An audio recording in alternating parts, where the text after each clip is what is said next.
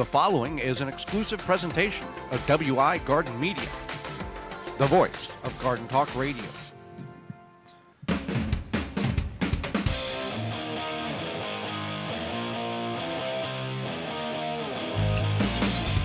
Coming up on the program today, we're going to discuss does companion planting really work, as well as mulch for your garden and ornamentals. Plus, host of PBS's own Growing a Greener World, Joe Lampa, will be with us here, and we'll answer your garden questions. The hour is full, so join us. You are listening to the most informationally packed hour of garden-focused radio in the country and on the internet with your host, husband and wife team Joey and Holly Baird. This is the Gardening with Joey and Holly radio show. And welcome to the Gardening with Joey and Holly radio show. Happy that you've tuned into the program. I am your host, Joey Baird. Beside me is my wife, co-host, best friend, and gardening partner, Holly Baird. This program is for you to help your garden grow better, to maintain your landscape, grow healthier trees, as well as preserving what you grow and make your grass look a little bit greener. Thank you for tuning in, whether you're listening to us on one of the 20 AM and FM frequencies broadcasting our program here in 2023 through our parent website, the WisconsinVegetableGardener.com, at the Season 7 tab at the top of the page, in radio app, in-studio video replay, podcast replay, however you're capturing the program. Thank you very much. You want to be part of the program that you're tuning into, you can certainly do that by giving us a call at 1-800-927-SHOW. That's 1-800-927-7469. Toll free, coast to coast. If you're not the phone type, send us an email, gardentalkradio@gmail.com. That's gardentalkradio@gmail.com, and send us your question or just let us know where you're listening to us at in the world. Well, how effective is companion planting, and does it work, Holly? This is a whole topic. Yeah, it's a whole topic, and from a scientific standpoint, where you see these charts on Pinterest or social media, and it's like, if you plant basil next to your tomatoes, they'll grow nice and strong. From that scientific standpoint, companion planting is not a thing. Or if you plant this next to that, it will make that sweeter because this is planted next to that. Right. Yep. And yeah. So, for example, one of the, I don't know if people know this anymore or not, but one of the oldest things, and companion planting myths, I guess, is with three sisters. So, three sisters is when you plant corn, beans, like pole beans, and squash together. And you do this because the scientific part of it was supposedly the beans were feeding nitrogen into the soil to feed the corn, and that is not true. The corn is such a heavy feeder of nitrogen and other nutrients in the soil that the beans could never utilize or provide enough nitrogen for said corn. What the corn is doing for the beans is creating a place for the beans to grow up. But yes, that's true, and that is a method of companion planting. Intercropping, too. Intercropping, yep. And that's like the new companion planting. And the squash, whether it's vine or like zucchini or whatever, is grown around the corn in order to shade the ground to reduce soil evaporation. So they're all benefiting one another, but there's no... The theory has gotten all discombobulated over the years that this is what it's doing and this is the great way to doing it. And corn, you got to grow in a block to order for it to pollinate correctly. Now, we've never done the three sisters. Well, we did it once and it wasn't that successful. But you want to make sure the corn can pollinate, and corn can pollinate up to, I think it's 1,000 feet. We didn't plant the three seeds in one hole. Maybe correct. That's where we went wrong. Well, yeah, but that's what they want. The Native Americans, this is where this come from. The Native Americans dug a hole, put a fish in there, filled it with the seeds, and let it grow, and everything was magical in history. I mean, we don't know. Corn has changed so much. Corn used to be a grass back in medieval times, and we've botanist, or we've altered it to the point where it doesn't exist in nature. Engineered it. Yeah. Yeah. And that's not genetic modification, it's just how it's changed. But so we don't know what kind of corn / bean / squash they were growing. I'm assuming the squash was probably the same squash we all have now to this day. But as far as the corn and the beans, we don't know. But it's just funny because like my friend was at a gardening help thing for their HOA, and whoever was in charge of it told them to put a whole egg into the soil when they planted the tomato. Right. A whole egg. For not break it up. Not break it up, just put the whole egg. Well, there's not the calcium in which is in an egg. Yes, there's calcium, and yes, if broke down, it will feed the soil. But it takes up to 18 months to do that, even if you crush it up in your hand, not even just putting the egg under the tomato. Right. No, this was a whole egg. Yeah. I think that cells might start to stink in the next couple Well, days. it's not going to benefit anything. No, it's not. But anyway, okay. So That's a garden myth for another day. Back to sister crops, or back to companion planting. Yes. So there are sister crops, which we touched on, as you had called, it's called intercropping, like is the official term. But that might confuse people. So sister crops is basically things like planting radishes next to tomatoes. If you are or planting the tomatoes next to the radishes, because the radishes will be done by the time the tomatoes are grown. Planting a very quick growing crop in amongst slower growing crops. You plant your radishes, you know where the radishes are at. You plant your tomatoes in between the radish rows. You leave a wide enough space in order to plant your tomatoes, and then you harvest the tomatoes, and then you have a walking path to harvest your radishes. Then you have a walking path to harvest your tomatoes when the time comes. So, and companion planting, there is a scientific proof of we plant one plant next to another plant in order to help that. Example, you plant radishes next to spinach, so the leaf miners, if you have an infestation of leaf miners, which creates cavities or tunnels between the layers of leaf, and that's the white dead areas in the leaf. You plant your radishes next to your spinach, so the leaf miners attack the radish leaves, but not the spinach leaves, and both plants are able to be harvested for the purpose of the intended reason of growing them. The leafy greens for the spinach, the bulb for the radishes. Right. So that is the I guess the companion planting. Also, it can be a trap plant.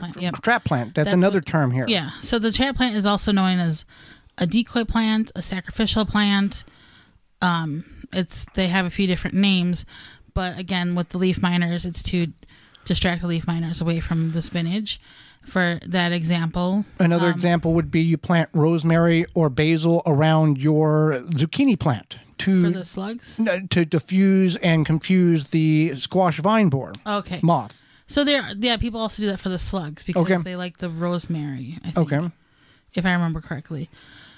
And caterpillars sometimes too, they like the rosemary. They like the stocky plants. So another one is chervil. Slugs like chervil.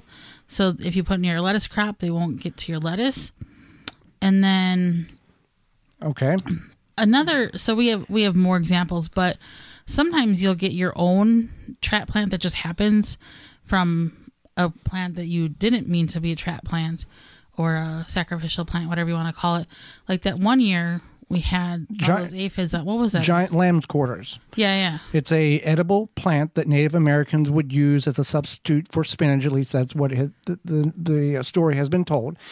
But the aphids attacked the tall lamb's quarter, which was not removed because we just never got to it. So we left it alone, and they attacked that instead of the other plants in which we were growing to harvest.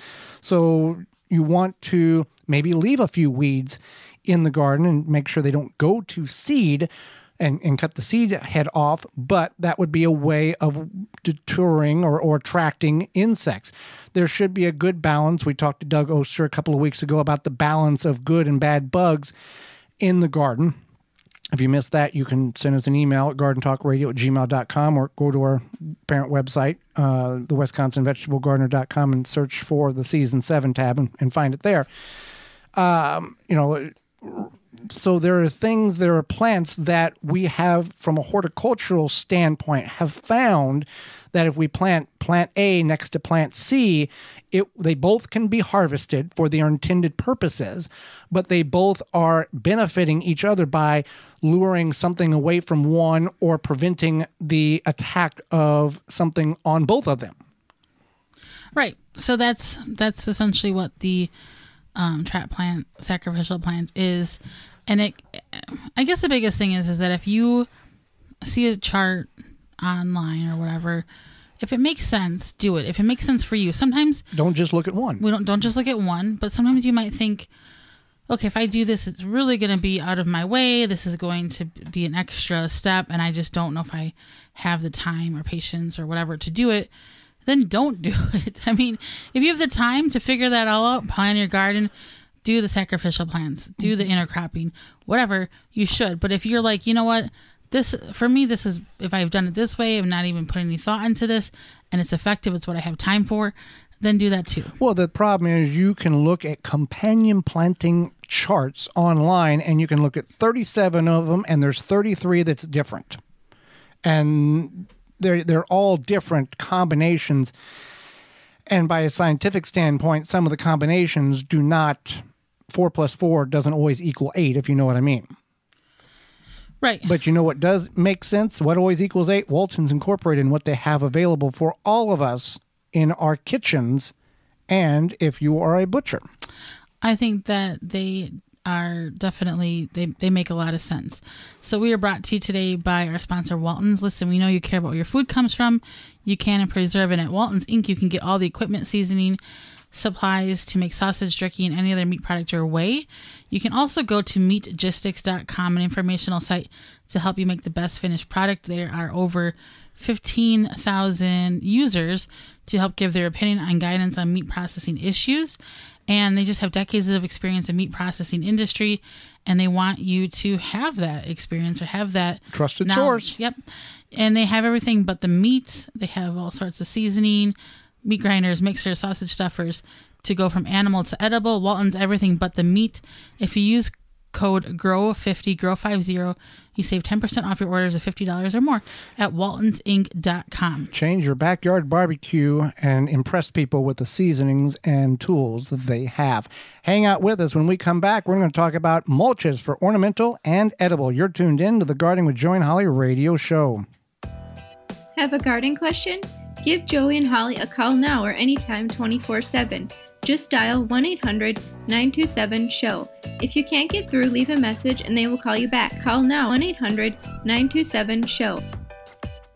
Grip 6 produces American-made products with sleek designs and quality materials. Based and manufactured in Utah, they have high-quality and durable products that last a lifetime. They're built beyond tough. Their wool socks come from Rocky Mountain-sourced materials, are soft and comfortable, keep your feet warm and dry, and come with a lifetime guarantee. Even for the most sensitive toes, these socks are made for everyone. High-quality wool socks make a huge difference for happy feet. They fit in with all the many things you do from around the house to the outdoors and beyond. They are comfortable and long-lasting. These socks are great for gardening because they keep your feet so comfortable no matter the conditions outside. It's hard to overstate how amazing these feel to have warm, dry feet as you work in your garden. Designed and manufactured in-house for the best results and quality every time. When you purchase from Grip 6, you're supporting long life cycle products and American-made manufacturing. Check out their belts, wallets, and socks at grip6.com. Use coupon code RADIO15 to save 15% off your order at grip6.com. Deer Defeat is an all-natural based animal repellent to keep deer and rabbits away from your valuable plants that is odorless after 30 minutes and dries clear. It creates a continuous, invisible shield to protect your plants. Works for 30 days through rain, snow, and freeze. Will not clog your sprayer. Apply to your property without environmental damage. You can spray directly onto your plants up to flowering, then apply around your plants to continue protection. No need to reapply. Money back guarantee. To purchase, go to deerdefeat.com and use coupon code RADIO to save 10% off your order. Aqua-Mart.com has everything you need for eye-pleasing outdoor water features on your property. For over 25 years, we've been creating and field testing beautiful water features in order to provide you with the most reliable products and best value in the industry. From easy-to-install pond and water-filled kits to pumps, fish food, and more, you'll find everything you need to install and maintain a naturally balanced water feature in your yard. Make your backyard a true oasis and maintain it well. Visit aqua-mart.com to shop for all your needs. Spring, the season of renewal, an unexpected house guest, none the worse perhaps than ants. And I'm not talking about great Aunt Mabel. When you need to get rid of ants fast, you need Rescue Ant Baits. Rescue Ant Baits are pre-baited, child-resistant, and ready to use right out of the box. No sticky liquid, no mess. Made in the USA by the makers of the popular Rescue Fly and Yellow Jacket traps. Learn more at rescue.com. That's rescue.com. Dripping Springs Oyas clay pot irrigation solves the watering needs for gardens, bushes, new trees, and more. An ancient irrigation system we brought to America. Dripping Springs Oyas, OLLAS, on YouTube, Facebook, Instagram. Check us out. Jung Seed Company is a family-owned and operated gardening company since 1907, with the largest selection of seeds and plants online. Use coupon code 10TG23 to receive 10% off your order at jungseeds.com. Again, that coupon code is 10TG23. Dig planting holes from a comfortable standing position. Step, twist, pull, and plant. Visit ProPlugger.com. The Gardening with Joy and Holly radio show is brought to you by the following: Dripworks, Rise Gardens, Grip 6, Bloomin' Easy, Fleet Farm, Waltons Incorporated, Blue Ribbon Organics, Tree Diaper.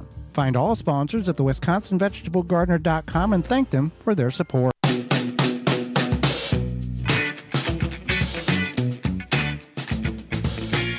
Welcome back to the Gardening with Joy and Holly radio show.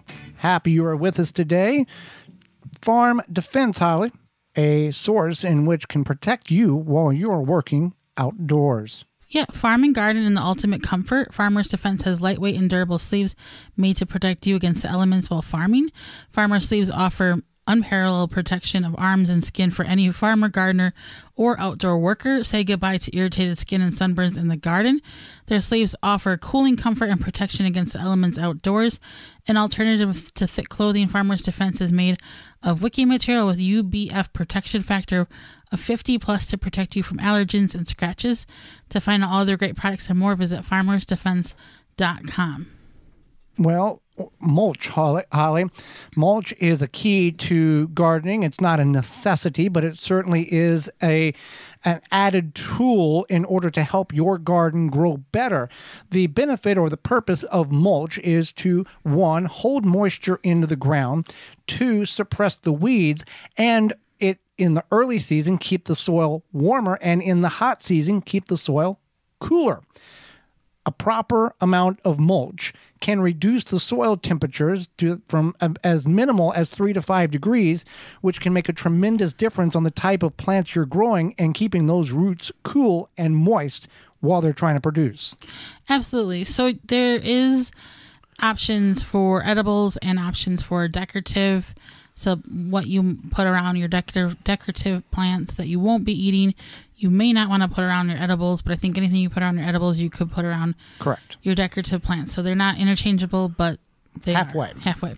So the first one I think that a lot of people might overlook is straw.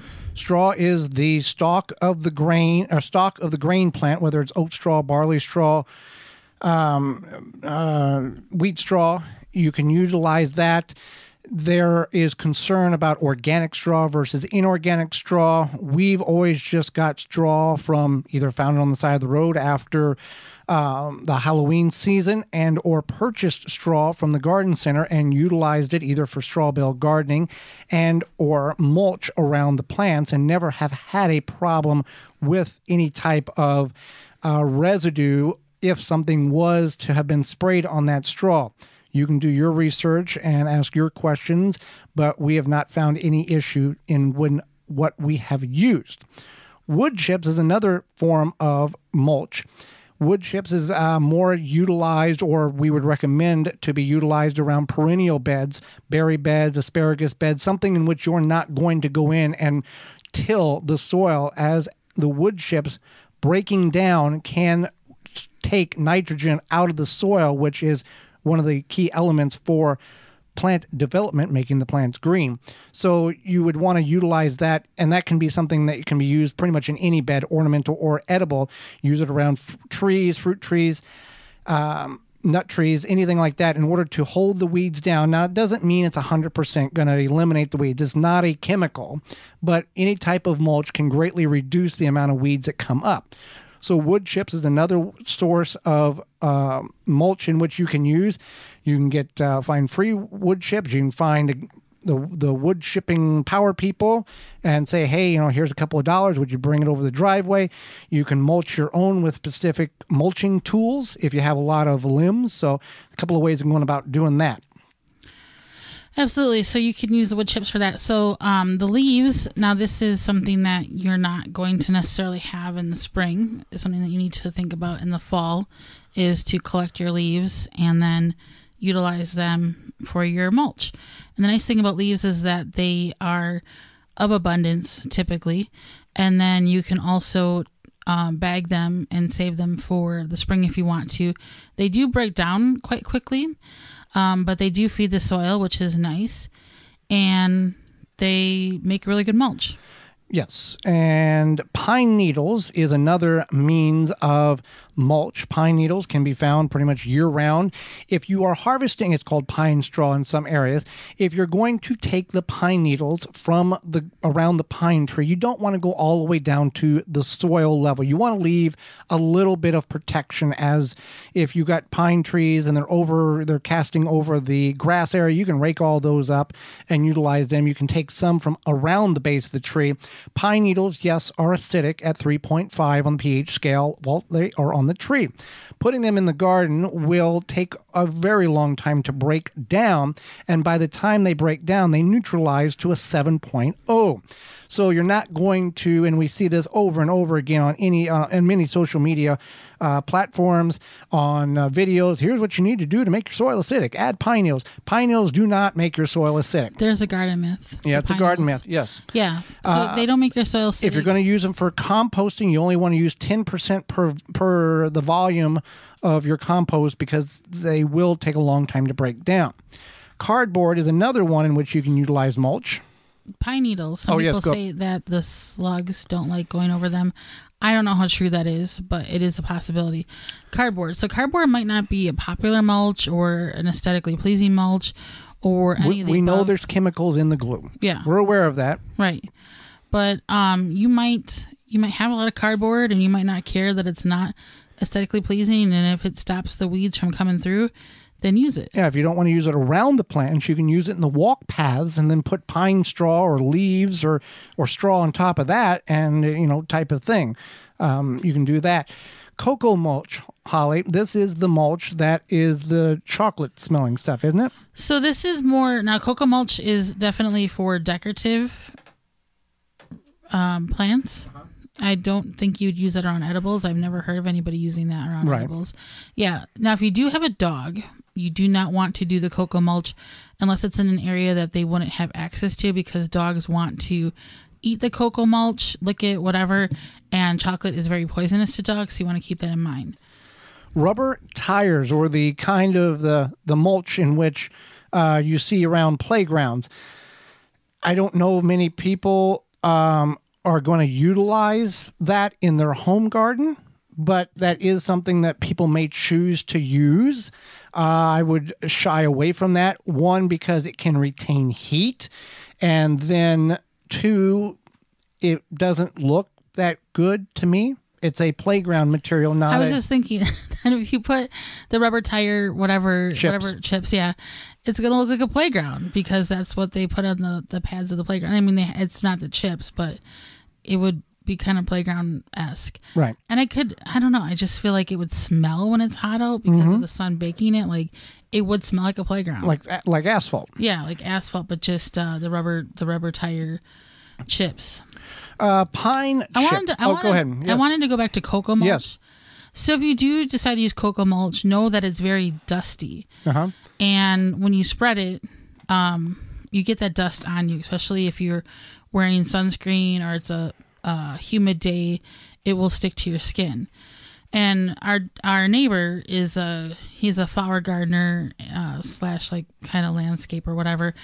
And when I was getting my bachelor's degree a few years ago, I worked for him one summer, and I remember I was spreading cocoa mulch, and I went to the store afterwards, and I had cocoa mulch dust up and down my arms. And this lady, this older lady, was like, "You smell like chocolate." And I'm like, "Oh yeah, it's this mulch." "What's the mulch? Is that what's all over your arms?" And I was like, "Yeah." And so it breaks down slowly too. It does break down. It will mold. Oh yeah, it will mold. Yeah, it will mold because of the context, the way it's made. It will cause mold and it cause issues there. You might want to shower, hose off, or whatever before. Well, I mean, just if you apply it and mold, you can't really shower it off. I mean, you spray it down. I mean, like if you apply it and then it's stuck to your skin. Right. You go to the store, you might have questions. Synthetics. So I think, so did we talk about pine chips? No. We have not talked about pine chips. Go ahead with pine chips. So pine chips are basically like wood chips, and people use them in their decorative gardens. Shredded paper is another form of mulch. We still get junk mail even though we're paperless. You can shred that and put that around your plants, your edible plants. The ink is soy-based, so it's not toxic. And that is a very popular video on our YouTube channel. You can find that through our parent website, the WisconsinVegetableGardener.com.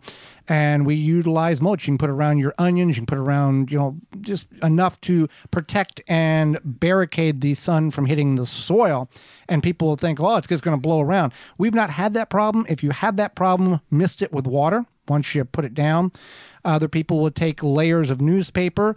If you're not familiar what a newspaper is, Google image that because I don't know if there's very many newspapers around anymore.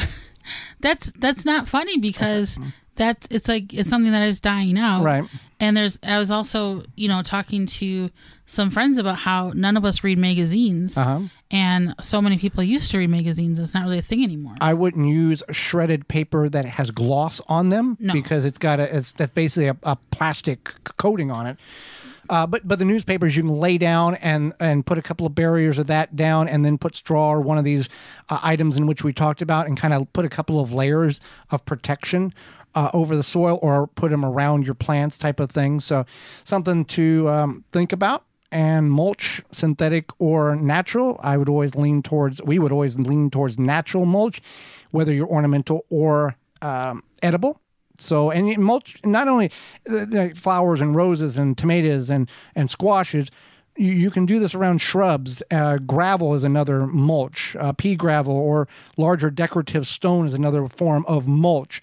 And you can do that around trees, your trees as well. So, keep that in mind. Think about mulch. It's a very useful and important tool in which we all can utilize in the garden.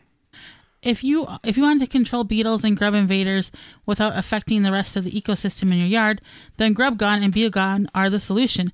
Phylum's Grub Gone and Beetle Gone target a wide range of invasive and destructive beetles, weevils, borers, and without harming the non-targets such as bees, ladybugs, butterflies, earthworms, or other beneficial insects.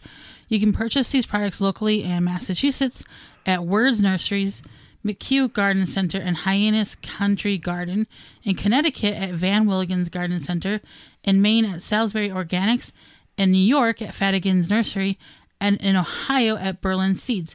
Phylum Bioproducts target the pest, not the rest. That's PHYLLOM bioproducts.com. If you want to carry it in your store, you can get a hold of them at phylumbioproducts.com or contact us here at the show at gardentalkradio@gmail.com, and we will get you hooked up with them.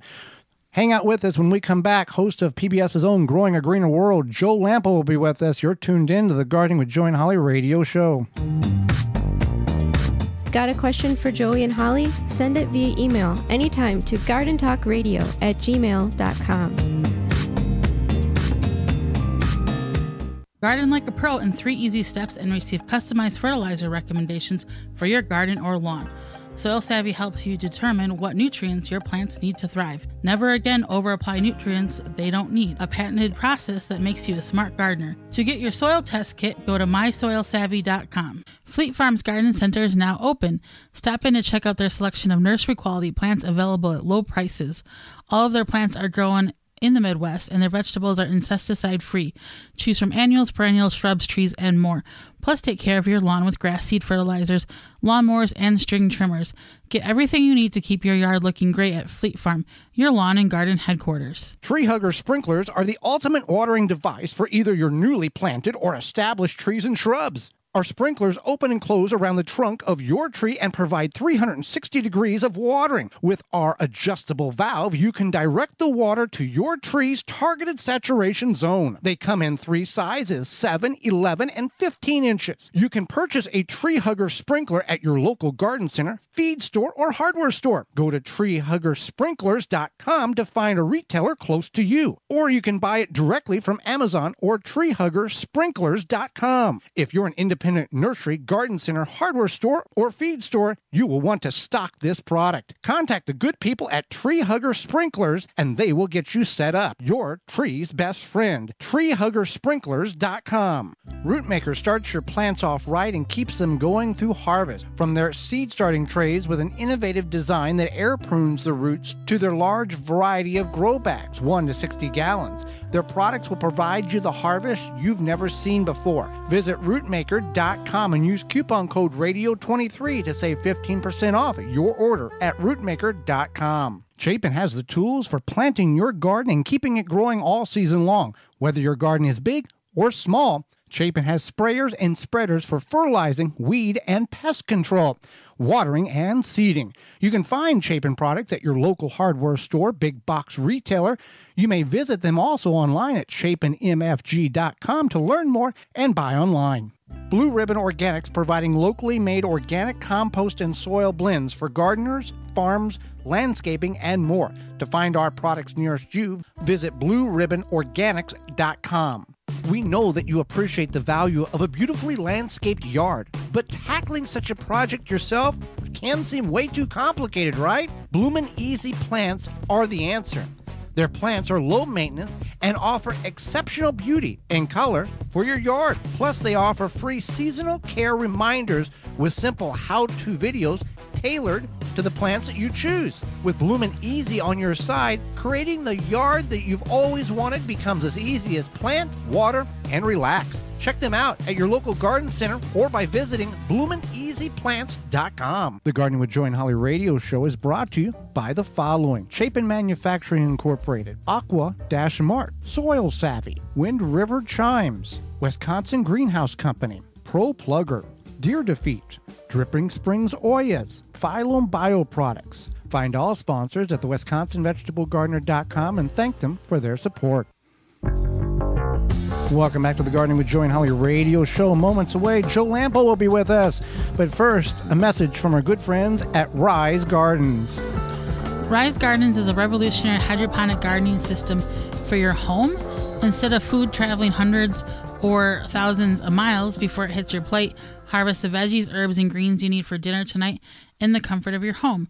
No green thumb knowledge required. Gardening made easy with the Rise Gardens app. Step-by-step guidance from seed to harvest. A complete garden on a shelf, and comes with everything you need to go from seed to harvest. From healthy into the freshest food for you and your loved ones. Fully customize your garden to your needs and preferences. For more information, get your Rise Garden. Visit risegardens.com. Holly, let's go to the hotline and bring in our guest for this week. Joe Lampo is not only an experienced gardener, but an author, blogger, podcaster, and host of the well-known PBS show, Growing a Greener World. Welcome to the program, Joe. Hey, Holly. Hey, Joey. It's good to be back. Well, we're always happy when you take time out of your obviously very busy schedule to join us on the program and enlighten your knowledge on all of us and our listeners. And we thank you for that. Oh, you're welcome. My pleasure. So let's ask, I'm going to ask the obvious question for people who watch the program and see your raised beds, and then they're like, and then they look in their backyard. How do you get enough compost for your raised beds? How do you supplement that, or where do you get that? And how do you keep your soil productive and fed year after year once you've obtained that compost? Yep. I make a lot of compost. And so I've got three bin pallet system. So basically 9 bays where I'm always making compost, and it's either fresh compost, it's in process, or it's finished. So I've always got a finished source somewhere in that 9 bin system. And that's what I use to supplement my raised beds every year. And I do it twice a year. I just top dress it. 1 inch of compost, finished compost, at the beginning of the summer crop going in. So basically after I pull my cool season crops out, which I can sometimes overwinter and get an early spring crop. But before I plant my summer crops, I'm top dressing. And then I do it again in August when I'm pulling out some of my warm season stuff to make room for my cool season. When I have that blank slate in between, I'm top dressing again. And that's it. I lift the microbes and the soil food web, bring everything down in. And I don't overdo it, because once you get your beds good and filled with organic material, you just need to top dress it. A little bit goes a long way, I guess, is the moral of the story. Now, in order to fill those beds, you didn't make all that compost. You had to bring some of that in, didn't you? Like many of us. Yeah, absolutely. Okay. Yes, sir. That was a lot of compost initially, so I had to find a good source for that, and that's the hard part, But fortunately, I was able to do it. But you just got to do your homework before you make that kind of investment of money and space in your garden beds for questionable compost. You need to make sure you're getting good stuff before it's delivered. And like many things in life, you pay for what you get. If it's expensive, there's probably a reason why it's expensive. And if it's El Cheapo, there's probably a reason why it's El Cheapo. Yeah, absolutely, 100% every time. Now, you're in the Atlanta, Georgia area. Are you able to grow virtually year-round, or is there a stopping point for you? I'm able to go year-round with the more hardy, cool season crops, but I can get well past our first frost date of the fall with pretty much all my brassicas, because, they're loving the frost anyway. And many of them will go, until they start bolting in the spring. Okay. So if I haven't harvested them yet, like kale's a good example, it just goes. And spinach is another one. And now they're all going to seed, but I never pulled them out, and I've been harvesting nonstop. So that's amazing. That is amazing. So what is a major plant disease that you have dealt with frequently, or just had dealt with once and you just have a really good handle on it? And how did you get rid of it or control it? Well, I'll tell you one that's to me, all the diseases are pretty challenging because they're very persistent and they're everywhere, and they come in from the air or in the soil. But one that I struggle with every year is Fusarium wilt, which is a soil-borne disease that shows up initially with yellow coloration on one side of the branch or one side of the plant, like tomatoes, for example. That's a very susceptible plant to it.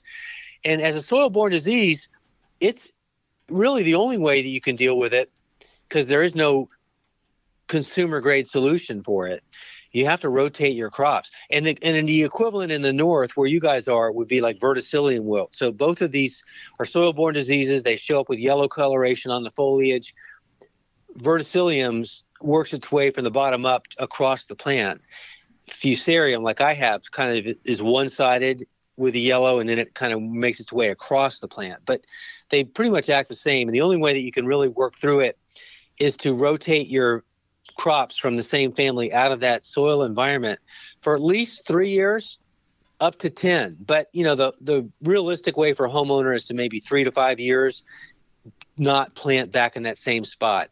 And the way that I deal with that is I use grow bags, and I don't even plant in other beds, because all my beds have been planted with something in the tomato family pretty much every year. So the only way I get away from it and rotate and let those pathogens starve out is to find place else to plant anything in the Solanaceae family. So the tomatoes, peppers, eggplants, and potatoes.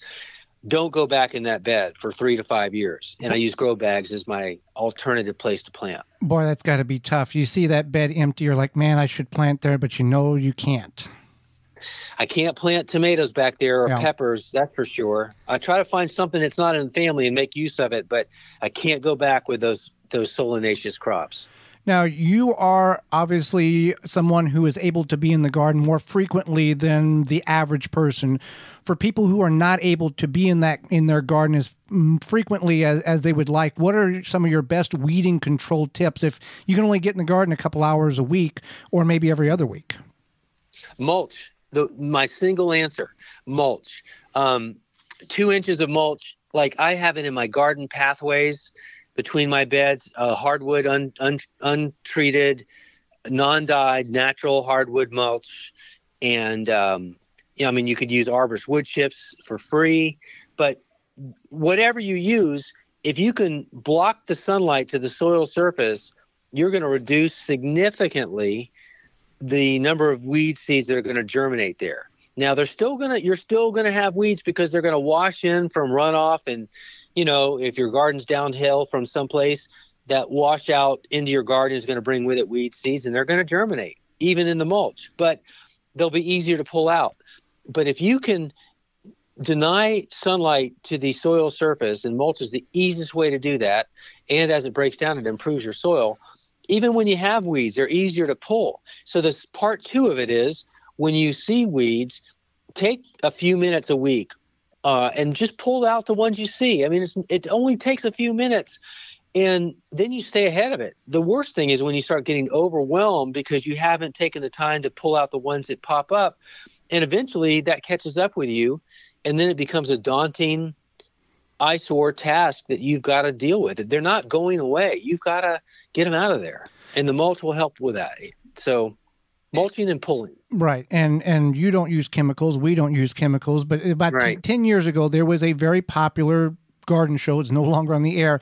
And he was talking about how he accidentally sprayed the one weed-killing chemical in the garden, and it was the best thing he ever did. And he would encourage people to do that. Just don't get it around your edible plants. You don't have to weed anymore. He's not on the air anymore, and that's what the problem is for people like you and us who are trying to get the right information out. This stuff is stuck in their head from these people who are just trying to get whatever you want, add, clicks and subscribers and listeners. We're trying to tell the real thing, and they're just saying whatever they need to say in order to get people to listen. Yeah, and that's very bad advice, because in addition to just the fact that it's bad stuff, the drift from it, it will get on those plants, and it only takes a billionth of a particle or whatever. It's just very minute, and it can really do damage, if not kill your plants. And you're breathing it in too. Correct. Yeah, that too. Absolutely. Yeah. And if it doesn't get to your plants, it might get to your neighbor's plants, and that's not good either. Yeah. Yeah. Yeah. Your newest book came out last fall, the vegetable gardening book, Your Complete Guide to Growing an Edible Organic Garden from Seed to Harvest. What is something in that book that would encourage our listeners to pick up a copy, whether they are a newer gardener or more experienced gardener, anywhere along the line? Yeah. Okay. So let's just say they're an experienced gardener. I love talking to gardeners at all levels, because I feel like we all have something to share, and there's always more to learn, and you're not going to know it all, and I'm not going to know it all, but I'm always learning, and it's often coming from other people. Even though I do this for a living and I've been doing it for 3 decades plus, I'm always learning. So for me, or the experienced person, my book is probably potentially new information to them. But for the newer gardener, imagine if you could have somebody as a mentor or a guide in your garden that's kind of looking over your shoulder and talking to you like a friend, and the two of you are in the garden one-on-one, learning and gardening together. Well, I wrote this book with that in mind, so that somebody reading that book would feel like, God, I feel like Joe's talking to me, and I feel like we're kind of in the garden together. And so it's casual, it's informal, but it's very informative. It's all science-based. It's not too heady. So it's easy to comprehend, and yet the information you need to know is there. And I say it this way: I am a big believer in teaching you the why-do behind the how-to.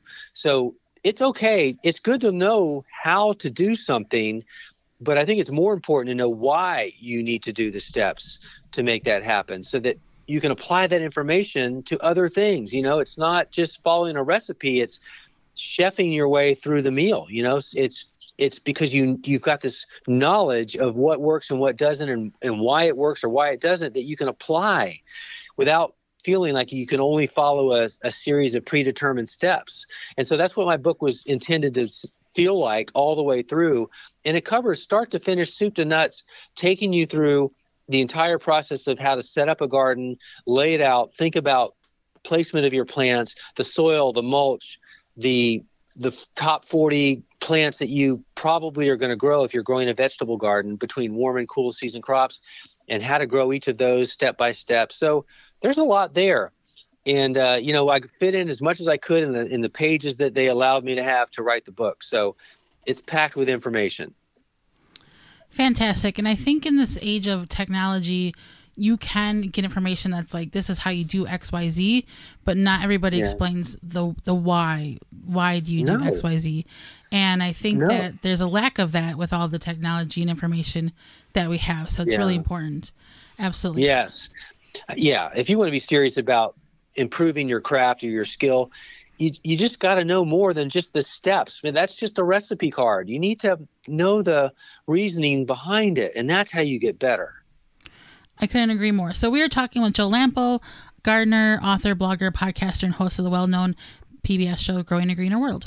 There are so many garden tools out there. What are the main ones every gardener should have, and what are the ones that they should be avoiding? I'm thinking about what I would walk out in my garden with almost every time, and it would be my sheath that holds my pruners and my soil knife.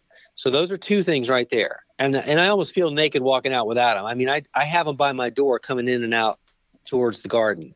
And I grab those every time, put them on my hip, and then I'm always reaching for them, whether it's, pruning a branch or using my soil knife to dig a hole to plant something, or maybe scrape out some weeds, or, dig something out of the lawn, or cut some twine. I mean, gosh, there's a million things I do with just those two tools.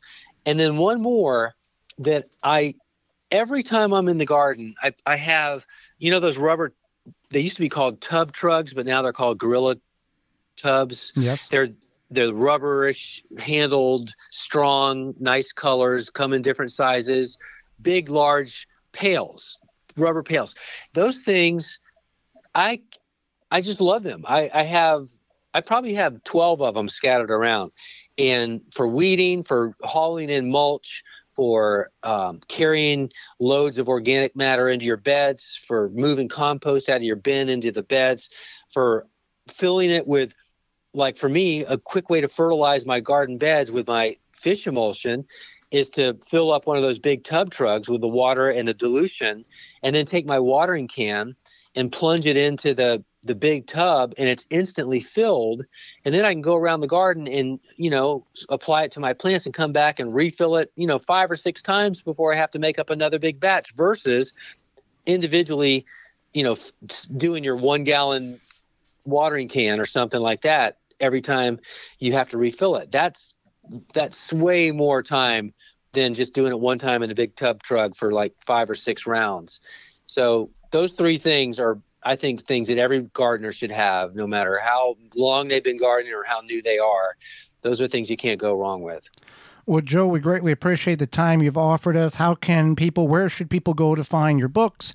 Where should people go to find the show and what you're offering? Yeah, I think joegardener.com is the single one place that probably will get you everywhere else and show you all the things that I'm doing with the podcast and the Online Gardening Academy and the videos and, whatever I have going on. It's probably on the website somewhere. There's a link for it from there. And Growing a Greener World, check your local PBS station for times and availability in your market. Yep. We appreciate the time, Joe, and the information you've shared with us. Thank you very much for that. Thank you, guys. Absolutely. And when we come back, it's Your Garden Questions, Our Garden Answers. You're tuned in to the Gardening with Joey and Holly radio show. Have a garden question? Give Joey and Holly a call now or anytime 24/7. Just dial 1-800-927-SHOW. If you can't get through, leave a message and they will call you back. Call now 1-800-927-SHOW.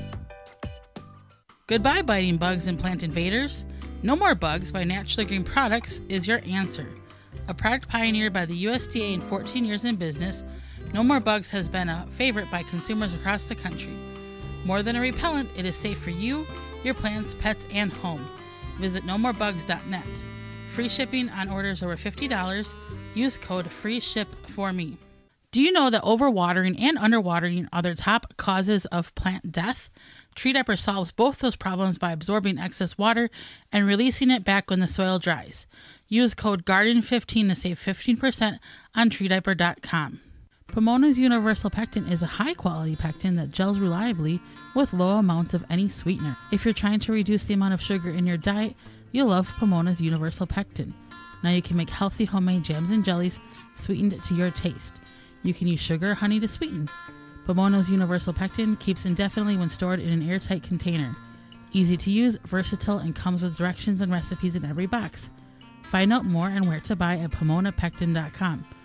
Also available at natural food stores and online. Mantis tillers, the premium long-lasting gas-powered tillers, are the perfect solution for any garden. This Mantis machine is available with 2 or 4 cycle engines with a 19-inch or 16-inch tilling width. Your DIY companion in your garden and your lawn converts easily for edging, aerating, and more with optional attachments. Find details at mantis.com. Make watering easy. DripWorks provides quality drip irrigation supplies and equipment to gardeners just like you for all your growing needs across the U.S. and Canada. Purchase online at dripworks.com.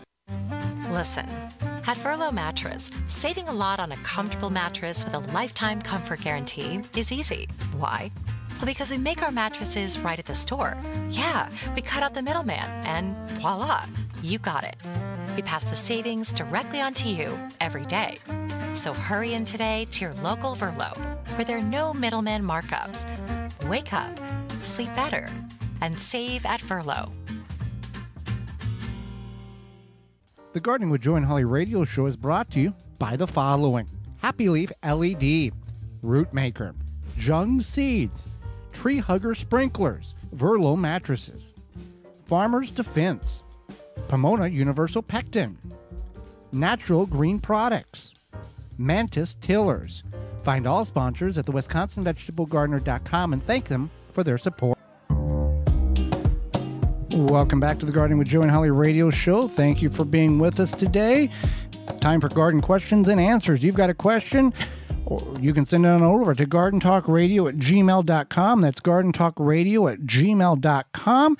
Or you can give us a call on our hotline, toll-free, coast-to-coast at 1-800-927-SHOW. That's 1-800-927-7469. This question is sponsored by Fleet Farm and fleetfarm.com. When is the best time to transplant my cucumbers from my seed tray? Well, first of all, it's best is cucumbers and that family of seeds is best to be directly sown when the soil temperature is at root zone, which is about 1 inch to 2 inches deep, of 65 degrees or above. If the temperature is below 50 degrees, the seeds won't germinate. But since you've already started them indoors, if you properly harden them off, then you can take them out when the chances of all frost are over, and you can plant them at that point. You want to harden them off again correctly. And then once the soil temperature exceeds at 65 degrees and above at root zone, you can go ahead and plant them. But if you take a transplant and you put it in the ground, and next to it you put a seed in the ground, in about 4 weeks, they're both going to be about the same size. So by direct sowing these plants, you can greatly reduce the amount of area in your grow room or your home in which you need to have space to start these seeds. So keep that in mind. All right.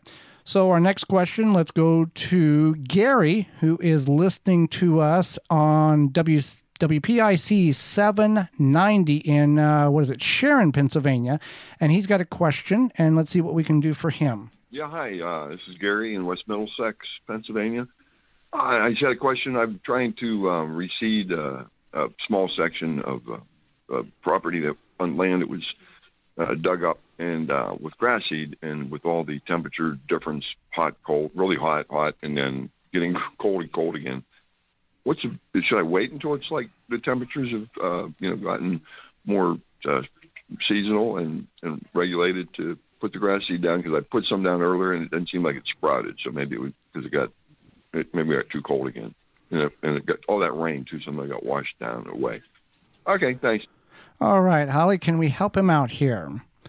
Yeah, we can. So you can essentially put grass seed down anytime, but it is best to do it in the late summer and then all through the fall, because it wants to grow in those cooler temperatures. Yeah. In Pennsylvania, you can, based on where you're at in the state, he is in the southern portions of the state, they do have grass seed of Zyas, Z-O-Y-S-I-A, which is a warm season grass, which you can plant now. But typically, most of the grasses you would grow in Pennsylvania are cool season grasses and Kentucky bluegrass, fescue, that type of thing. So you can grow it anytime. Again, if it's been cold and then hot and then cold, you're going to have problems getting that germination to occur. So certainly wait until the season. If you do want to get that spot filled in as quick as possible, you can either seed it as soon as the temperature and the soil warms up, or you can actually, if you have a small area, you could drop sod in there as well. So hopefully that helps you out, Gary. Thank you for giving us a call. If you want to be like Larry, you can send us, you can jam your fingers in the phone and give us a call at 1-800-927-SHOW. That's 1-800-927-7469. All right, Holly, what is the difference between potting mix and soil starting mix? Well, so the internet answer is that seed starting mix provides the ideal environment for germinating seeds, but isn't designed to feed the seedlings long term.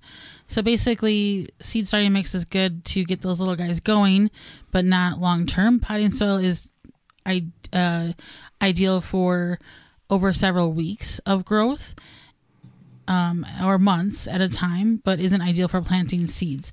Now, because it has a slow release fertilizer. Now, for us, we've started seeds in both and had success just fine. So it's really up to you. It's kind of your mileage may vary type of situation. I personally, as somebody who likes efficiency, would not purchase seed starting mix and then potting soil. I would just purchase one or the other. Right. Get something with that slow release in it. That's what we use, and it feeds our plants from the time we put them in the seed starting tray or start them till we take them outside. So you can, you're potting and something, whatever it is, have a slow release fertilizer, because yes, there is nutrients in that potting soil most times, but if you have that slow release fertilizer, that's going to help supplement some of that energy that that plant needs, so you don't have to supplement it yourself. Well, here's a question for you, Joey, because Yes. it's your favorite thing to do. Okay, what's that? I mean, you do like doing it, I think. Maybe. I'm not really sure. Probably you're the more responsible one in this case. Can you explain hardening of plants and how to do it? Do I do it for all my plants? What's up with that? Okay, so as we talked about a few moments ago, by planting or direct sowing as many of your warm weather crops as possible, you don't have to harden them off.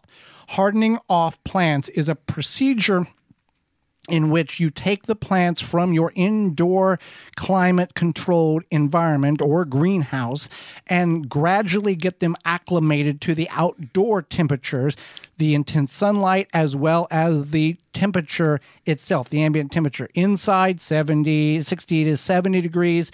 In greenhouse, can be up to 80 degrees. For your onions, your leeks, your pepper, or your any of your plants, your cool weather crops, you still have to get them acclimated. You just can't take them from 70 degrees, plant them in the ground, and expect them that the soil is 38 to 45 degrees and it's going to do fine. They're going to go in a shock. So by getting them acclimated, you are getting them used to being outside. So in order to do this correctly, you want to start the first day, take them outside, but put them in a shaded area. Then the second, and for as long as you can, a cloudy week is ideal for this, because even though it's cloudy, there is a certain amount of rays of sunlight coming in, but it's not as intense